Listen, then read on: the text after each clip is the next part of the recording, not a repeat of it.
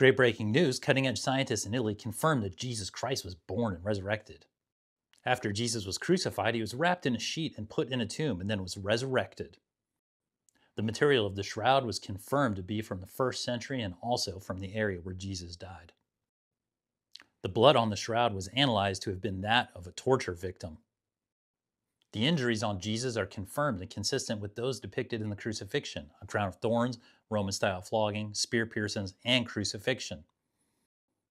The image on the cloth was not painted or burned into the cloth. It was caused by a burst of radiation associated with nuclear explosions that left a three-dimensional negative image on it. Some things about it that defy the known laws of physics.